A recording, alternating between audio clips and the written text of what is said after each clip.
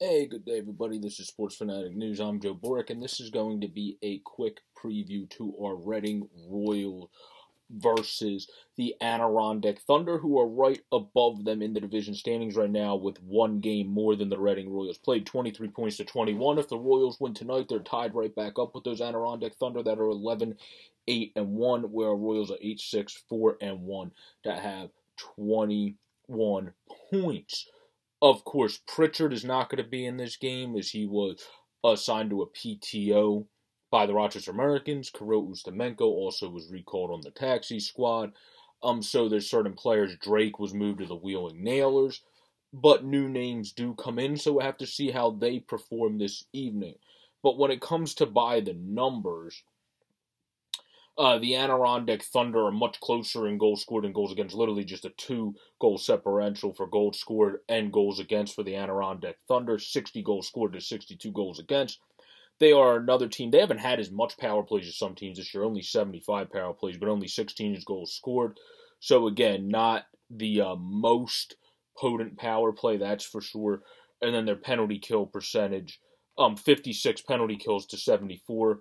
That ain't too shabby. Where our Reading Royals have 52, again, 10-goal differential for goals scored to goals against, 52 goals scored, 62 goals against, same goals against, but less goals scored. Where our Royals need to obviously also pick it up on the power play big time. The Royals have a 20 power play percentage. The Adirondack Thunder ain't much better, 21%, only 1% higher. The penalty kills are pretty much the same as well, 75% for our Royals to 76% for the Adirondack Thunder. And then the Thunder have a shorthanded goal. This is going to be a game, obviously, where I've saw, even at the NHL level, watching games last night, like in the Coyotes game and even in the in the Tampa Bay game, you saw sloppiness from teams coming back from long extended breaks. The Adirondack Thunder have played. They actually played Worcester, who we were supposed to play on Monday, and then beat them on Sunday, so they have a game already. The Reading Royals don't, so they are going to have their skating legs under them, the Adirondack Thunder, so I expect them to get off to the better start, but then expect our Royals, as they've done all season, to be able to make it up, and then have very good play moving forward. Of course, even though we are not going to have in this game Pritchard, who's really stepped up, you brought in Anthony Gagnon, who's been solid as a rookie. You were able to get him in a trade. Obviously, we still got Deshara, we still got Lowe, we still got Patty Bykoff. Hopefully, Winnie. I'm not sure if he'll be back in this game, Joshua Winquist, but he'll be back soon. Cressy's been a good rookie. Ryan Roth's been solid since coming over. Morrison has a lot more offense in that blade that he hasn't shown yet. And then Kenny Hosinger, who's been okay this season, but had a very good preseason. I still expect to see him jump a little bit more. This is not going to be an easy game for Reading. Again, Adirondack has played. They're going to have their skating legs under them. Reading has had new guys come in and other guys move out, like David Drake, and other guys go to the taxi squad, so they are, of course, shorthanded like they've been most of this season already. So it's going to be interesting to see how this one shakes out. I do still give our Royals a great chance to win this game, though, because they've stayed in and fought in pretty much every game this season, no matter how many guys get called up to the Phantoms or how many guys are unavailable due to protocols.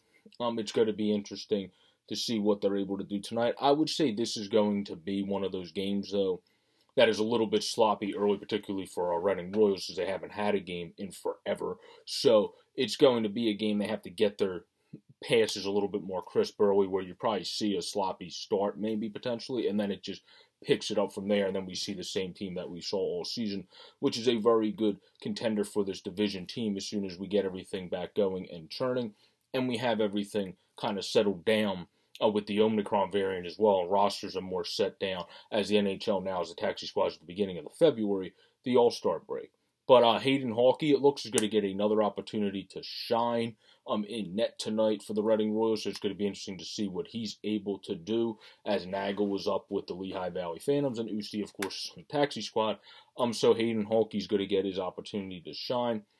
I would say in this game, bringing in somebody like Gagnon, who's a good energy rookie, the Royals will have a little bit more spunk in their skates, even from not playing for a while. You added a very talented young player into a group of already a lot of talented young players like Strong, Cressy and others, Pritchard, who of course went up to the Rochester Americans, Patty Bykoff as well, who was on the team. You have a lot of very good youngsters on this team, and I think adding in another one is just going to bring in even more energy and spunk to this Royals team that already plays a cool kind of older style brand of hockey. You don't see enough with that energy, spunk, and physicality brand that I like seeing.